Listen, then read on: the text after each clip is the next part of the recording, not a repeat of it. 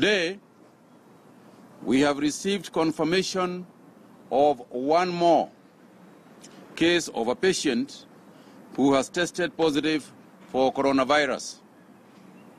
This brings the total number of confirmed COVID-19 cases in Kenya to 16.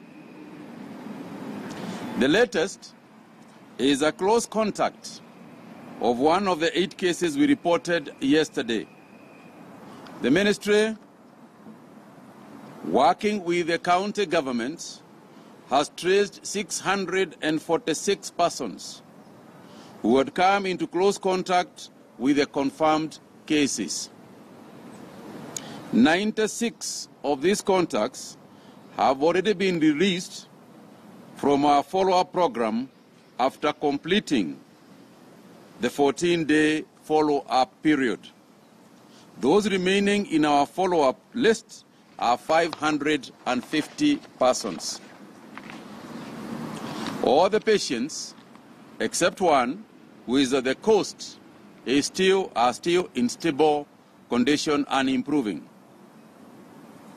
11 individuals are currently admitted at Bagathi Hospital awaiting test results.